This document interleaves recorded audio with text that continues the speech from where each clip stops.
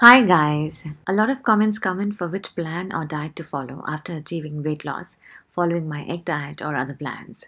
So I thought of publishing a video on which kind of diet should you follow to maintain your weight after considerable weight and fat loss. While following a meal plan, you eat clean and healthy and your body slowly starts adapting to it.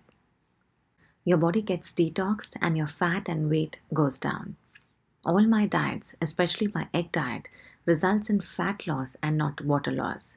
But after any meal plan, if you again start eating the way you were eating before, then you will again start gaining weight and become what you were before. It's simple logic. So the idea is to eat everything which is healthy and still maintain weight and fat percentage. This plan is an example to make you understand what should you eat and what not, and you can make changes according to your needs. So let's get started. On an empty stomach, I suggest having apple cider vinegar with mother mixed with warm water, or if you're allergic to ACV, then have lemon water, or the ones allergic to both can have my coriander fat cutter drink empty stomach. Now, many don't know what is ACV with mother, so this is how apple cider vinegar with mother looks like. This is from Bragg and it's a well known brand, especially for ACV. I have been using its various products like extra virgin olive oil and seasonings, and I love this brand.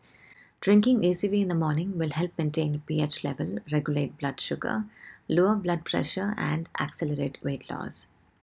Mother in apple cider vinegar is actually strands of proteins, enzymes, and friendly bacteria.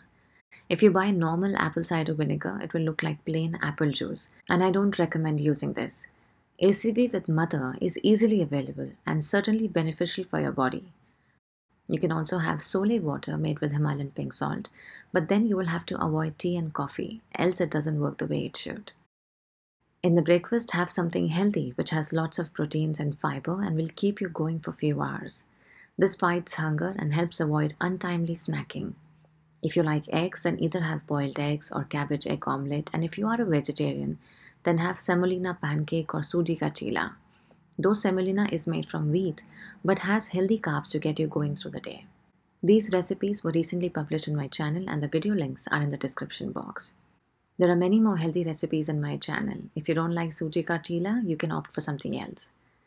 Add vegetables of your choice and make the way you wish to. Try adding flaxseed powder to add to the nutrition. I recommend recipes like these instead of paratha, roti or bread in the morning, as this way you are able to eat a lot of veggies and proteins and still be on a low carb food. Also have a cup of green tea along with your breakfast. You can use matcha powder, tea bags or loose tea. You can also try the tea variants I'm currently using from the Matcha Reserve. I've tried most of their variants and I'm loving them. They have a good taste and you can actually use these tea bags twice. In between breakfast and lunch, you can have a cup of milk tea or coffee if you wish to, along with 5 almonds. Don't snack on energy bars, chips, biscuits, etc. You can also have walnuts, goji berries, peanuts, or makhanas, but in limited quantity. For lunch, you can have rotis made with either oats or quinoa flour, or use my weight loss roti recipes. Normal wheat roti has a lot of gluten, so instead mix your dough with something which is rich in proteins and fiber and can help you lose weight like flax seeds powder, chia seeds, sweet potato, leafy greens, etc. Have 1 to 2 rotis only and eat more of lentils, salad with mint or coriander chutney to fill in your stomach. You can also have brown rice if you don't have rotis in the lunch. Don't have white rice as it has a lot of empty carbs. Start having brown rice. It is rich in fiber and proteins and keep you full for a long time.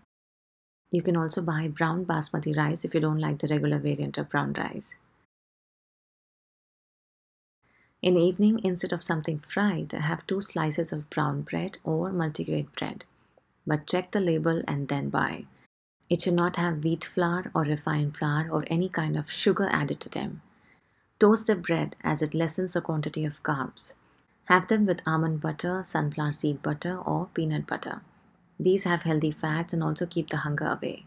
Try buying butter which is pure, organic, and unsweetened, as most of these have preservatives, flavors, and unhealthy oils added to them. Apply butter moderately and enjoy with a cup of green tea. I'm using weight loss and detox green tea from the Matcha Reserve. Instead of bread and butter, you can also have a bowl of fresh fruits. Eat any seasonal fruit of your choice or just have 2 bananas. You can also use any smoothie recipe from my channel. Most of them are easy and very filling. Now let's come to dinner. If you had roti in the lunch, then have brown rice for dinner. Limit the quantity to 1 cup of rice. Remember, portioning is the key. You can have brown rice or wild rice along with tofu stir fry, chicken liver, roasted chicken, leafy greens like spinach, etc.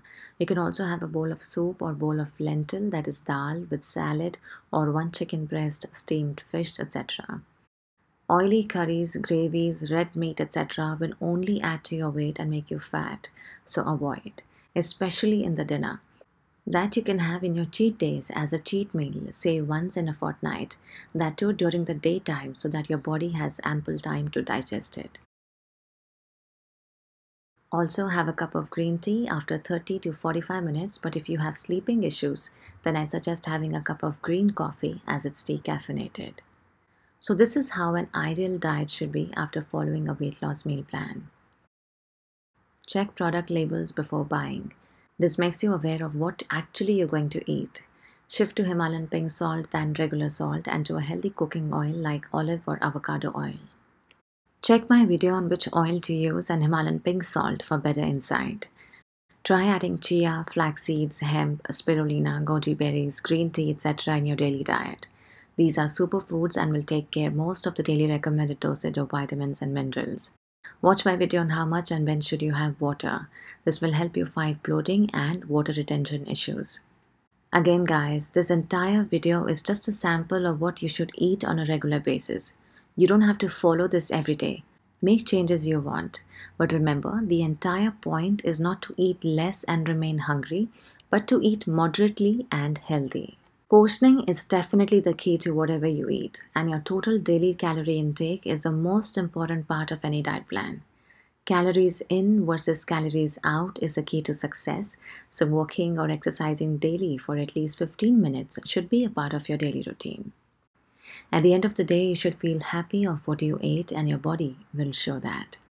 If you see that your weight is going up, you're certainly eating something wrong which is causing this issue. Find out and replace it with something more healthy. Hope you like this content.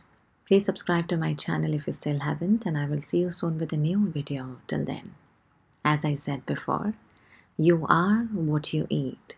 So eat clean and stay lean. Bye-bye.